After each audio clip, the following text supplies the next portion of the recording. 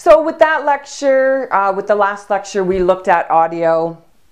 Now with this lecture, we're going to look at the video, all right? So you know I use the Audio-Technica lavalier, all right? Lavalier just meaning that it goes to the, it connects to my blouse or whatever I'm wearing.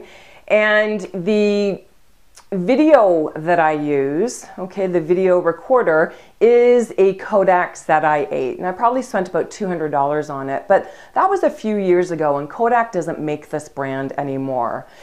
So yeah, I liked it and still like it because it tapes in full HD, and it's pretty good quality, right, for the price of it. The only downfall that I don't like about it is the fact that when I first started using the Audio-Technica and I would have the video camera plugged in, all right, so that I was not running down the battery, there was a hissing sound in the background, right? So the microphone did not like the fact that it was plugged in. Now, having searched on the internet and have gone through tons of forums, apparently it's not just the Kodak Zi8, right? So when you have your video camera, make sure that it is fully charged when you start videotaping so that you don't have to have it connect to a power source, because that will interfere with your audio. All right, so that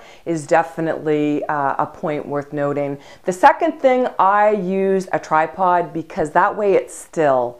All right, and then I can adjust my tripod up. You want to make sure that your video is at eye level, all right? You don't want to have it too low because you don't want to be, looking down. You don't want to have it too high because you don't want the camera too low or coming down on you, all right? So it's eye level.